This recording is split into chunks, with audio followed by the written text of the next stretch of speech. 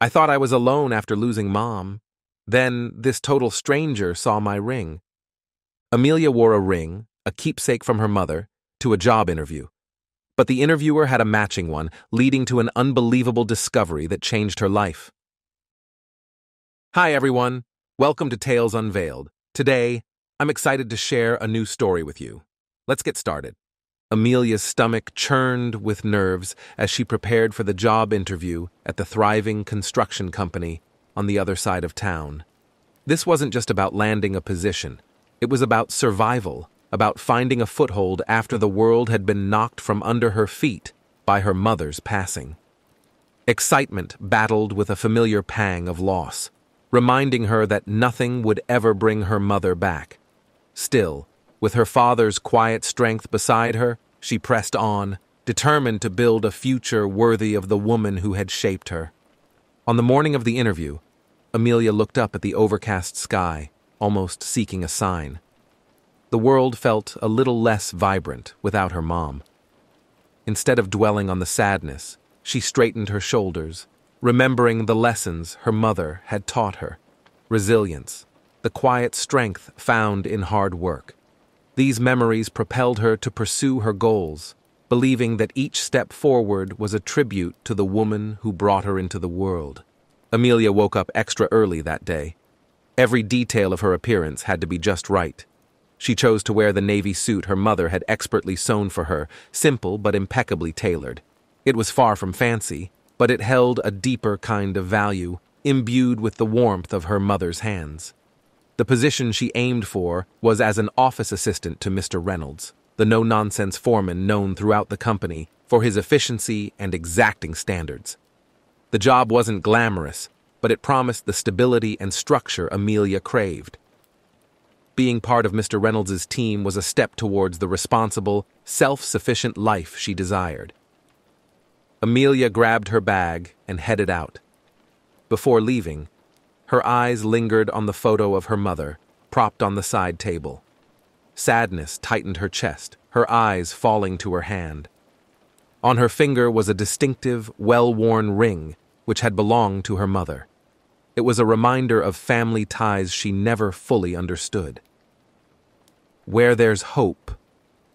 The inscription on the inside read, a phrase that had always given her a sense of quiet strength. In the waiting room, Amelia found herself surrounded by unfamiliar faces. The other candidates carried themselves with an air of practiced confidence, portfolios tucked under their arms. Amelia suddenly felt out of place. Everyone seemed to have more experience, a better grasp of the industry jargon that echoed around her. Self-doubt crept in, and an unexpected giggle bubbled up. Laughter in this serious space felt wildly inappropriate, and as the sound escaped her lips, heads swiveled towards her. Embarrassment burned through her, and she hastily buried her face in a company brochure, trying to regain her composure. Her anxiety only increased as one by one, the candidates disappeared behind a heavy door. Each time it swung open, she'd catch a glimpse of the office, the air thick with formality. The mystery of what happened behind that door only intensified her nervousness. When her name was finally called, Amelia's legs nearly buckled. She took a steadying breath and smoothed down the wrinkle-free fabric of her mother's suit, seeking its familiar comfort. Mr. Reynolds' office was a cramped space at the back of a construction trailer.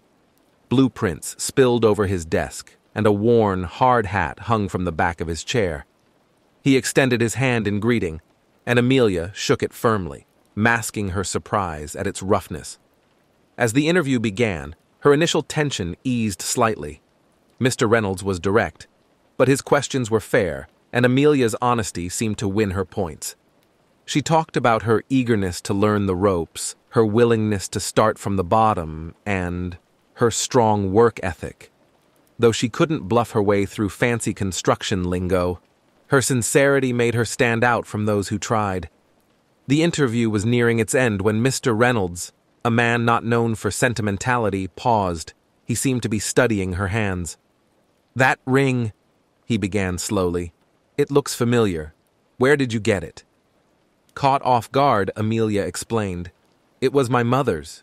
She always wore it and—" She trailed off, unsure how much to reveal. Mr. Reynolds leaned forward. Mind if I see it closer? Amelia hesitated, then slipped off the ring and handed it to him. He turned it over in his weathered hand, his expression shifting with surprise, then disbelief. From his own pocket, Mr. Reynolds pulled out a worn ring nearly identical to Amelia's. On the inside, etched in the same distinctive script, was the phrase, "There's always light." With trembling hands, he joined the two rings and the inscription, "Where there's hope, there's always light," clicked seamlessly into place. In that moment, the air between them crackled with a realization almost too profound for words. "My father had these made," Mr. Reynolds began, his voice thick. "One for me and one for my sister." A mix of shock and understanding washed over Amelia. It couldn't be a coincidence. "Your sister," she began, her voice barely a whisper.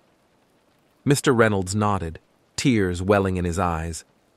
"My sister was your mother?" The revelation hit Amelia like a wave, washing away years of unspoken questions, of a longing for something she didn't even know she was missing. Suddenly, the ring on her finger felt heavier, with the weight of a family history she was only now beginning to grasp. Mr. Reynolds, not one for emotional displays, blinked back tears as he shared stories of his sister, the young woman whose spirit Amelia embodied without ever knowing the connection. His voice cracked with a mix of joy and regret, of finding his niece, but years too late to reconnect with the sister he had lost. He explained that tragic circumstances had shaken his family, leaving the siblings orphaned without any support. The records of those times were muddled, and he and his sister had been sent to separate foster homes. Despite his relentless efforts throughout the years, his search for her had always proved fruitless. The documents had been lost in bureaucratic tangles, making reconnection seem impossible. Amelia listened intently, and in turn, shared memories of her mother, her quiet strength, her skill as a seamstress, and the love she had for the daughter she'd raised. Pictures on her phone brought those stories to life, and with each image, Mr. Reynolds's eyes lit up, recognizing his lost sister in the smile and spirit of his niece. The shared inscription on their rings, once a source of quiet solace, now held a power neither of them could have foreseen. The rest of the day passed in a whirlwind. The job interview faded into the background. What mattered was the unexpected, life-altering discovery of family. Uncle and niece spent hours poring over photographs, bridging the gap between the past and present. There was a shared sense of mourning for lost opportunities, but woven through it was the profound joy of a connection found. Mr. Reynolds insisted on sharing stories of his own life, his wife, the bedrock of his world, and the two children they'd raised. He pulled out his phone, eyes sparkling with pride as he showed Amelia pictures of his sons and spoke with a mix of gruffness and deep affection of their exploits. In that moment, the possibility of cousins, of belonging to a larger, boisterous family, filled Amelia with a sense of hope that transcended her recent loss. "They'd love you," Mr. Reynolds said simply, a statement that made her heart swell. Over the following weeks, as Amelia settled into her new job and a blossoming relationship with Mr. Reynolds, she couldn't shake the feeling that this was meant to be. The rings passed down from her grandfather, once symbols of an unknown longing, had led her towards a family she never knew existed. They were a reminder that even amidst the twists and turns of life, extraordinary gifts could be found, if you only knew where to look.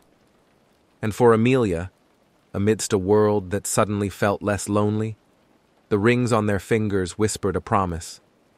Where there's hope, there's always light. Loved this story?